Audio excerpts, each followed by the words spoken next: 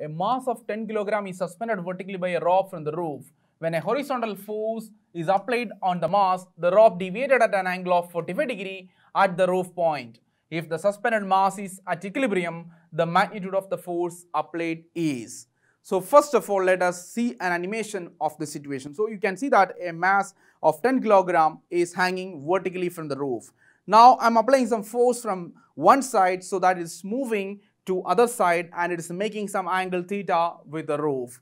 So first of all, let us do a schematic diagram and then we'll go to the free body diagram and apply the condition of equilibrium and solve the problem. So first of all, you can see that a mass M is hanging from roof. So this is the roof and we have a mass M hanging from the roof. So one mass is here and that is making 90 degree or it's vertically hanging from the roof and that is moving towards one side because of application of some force.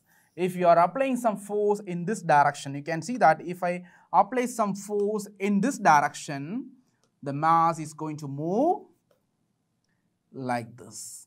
Now that mass is making an angle theta degree with the vertical. So this is given as theta and that is 45 degree. If that is the case, you can see that by applying the principles of trigonometry, you can easily say that this is also going to be theta. With the vertical, this is also going to be making 45 degree. If that is the case, let us draw the free body diagram of that mass and try to apply the conditions of equilibrium. So if I take that mass, you can see that in the downward direction, the gravity force is acting and the tension is acting at an angle 45 degree with vertical. So this is the tension on the string. So that is making a theta 45 degree with vertical. So this is 45 degree. So when you are applying the equilibrium condition, what is equilibrium condition? At equilibrium we can say that sigma of f of x is 0 and sigma of f of y is equal to 0. So which are the forces acting in the horizontal direction? See, first of all, you are applying some force F, right? So you are applying some force F in this direction and that should be balancing the t sin theta component. This is t and the vertical direction you know that this is t cos theta and the horizontal direction you can see that t sin theta will be acting. So this is t sin theta. So t sin theta in the minus x direction and applied force in the positive x direction. So F minus t sin theta should be equal to 0.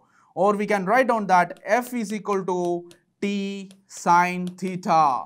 Similarly, in the vertical direction, downward weight is acting, that is mg in the downward direction. Mg should be balanced by t cos theta. T cos theta in the positive y direction. So we can write down like t cos theta minus mg will be equal to 0 in the vertical equilibrium condition.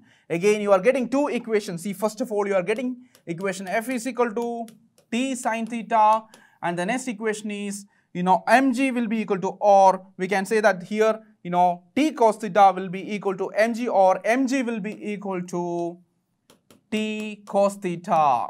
You divide these two equations. If you are dividing, you can see that t cos theta, t will be cancelling out, sin 45, cos 45, both are 1 by root 2. Both will cancel out and you are going to get the equation F is equal to mg. How much is that mass? Mass is 10 kg. 10 multiplied by g. So g, if you are taking it as 10, you can see that 100 Newton will be the answer. So F will be equal to 10 multiplied by 10, this much Newton. That means 100 Newton is the answer in this case.